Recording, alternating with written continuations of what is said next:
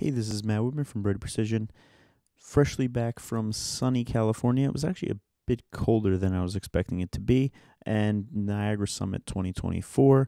I just wanted to throw together a quick little recap video of some of the major points, the major announcements that were made there, and some of the cool product that we saw that we haven't seen before from one of our vendors in particular.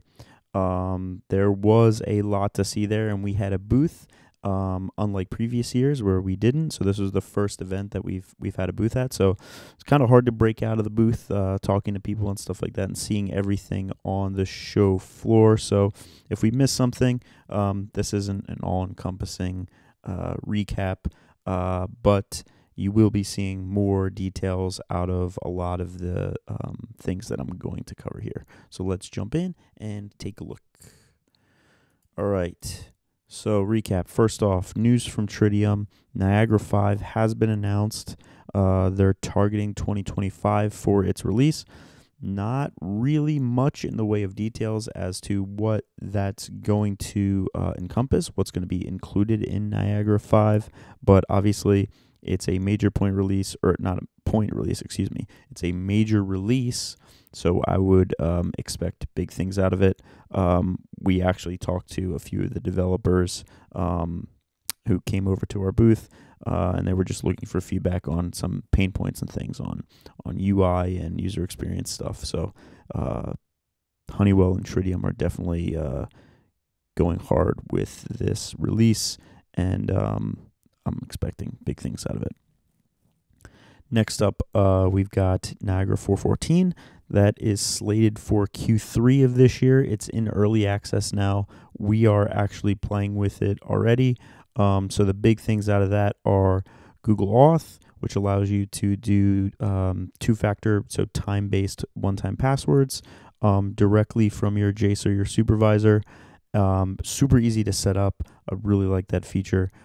Certificate signer service, which allows you to rotate certificates at Jaces underneath a supervisor and have that supervisor and its CA automatically sign those certificates for you and install them and use them down at the Jaces. And that's a nice feature as well. We'll have details on these in the future. And then they're also building out their HTML5 views even more, slowly trying to go through everything that hasn't been covered yet in previous releases.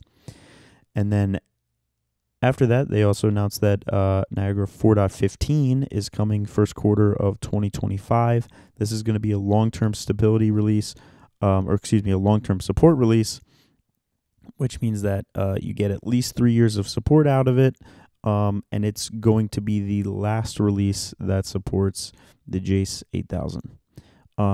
The big feature that is going to come with this, and this was a new announcement I wasn't aware of previously, is that it's going to take, I think, which is the last major missing HTML5 view, because it's the most complicated of all of the views in Niagara, and that's the HTML5 PX editor. So they're going to build out the PX editor in HTML5, and you'll be able to use it directly in a web browser to modify graphics and things, so that you don't have to open up your Workbench in order to do it. And then another thing that they hammered on a bunch in the keynote sessions is the Niagara Cloud. I think they're going to be making a big push with the Niagara Cloud and the cloud services that they offer. So you'll see more from us in terms of coverage on the stuff that's already out there. So Niagara Recover and Niagara Remote. So look out for those in the near future as well. We have some basic videos on it, but I want to get a little bit more technical in the installation and usage of those services here in the near future. Next up, new from others. I think Phoenix Contact was really, of our vendors, the only one that had a bunch of product that I hadn't seen before. And these are products that apparently are already available in Europe, but because of UL certification, they will not be available in the US until the latter half of this year, or potentially next year for the 2250 BI. That'll be 2025. So first up, Phoenix Contact has a new Niagara controller coming. It's the Catan. It has a 3-port managed switch, 14 points of configurable I/O. It uses single pair Ethernet, so T1L, for the expansion modules for the communication of those. And I hear tell that potentially that could be used for communication completely in the future to the controller itself, so that you wouldn't have to use a normal Ethernet to do that. And then one of the really cool features is that it has a USB-C touchscreen that you can add in. And this could, you could buy the controller without it. And if you want to have that ability to override your I/O and that kind of thing, you can purchase that touchscreen and just pop it on the front. Take off that cover, and it just connects right here to that USB-C. It is nice because it is USB-C. You could get a USB-C extension cable, and that's how they were showing it actually in their booth, with an extension cable connected into the port on the controller or the I/O, and bring it out maybe to the front of a panel or something like that. You could definitely do that.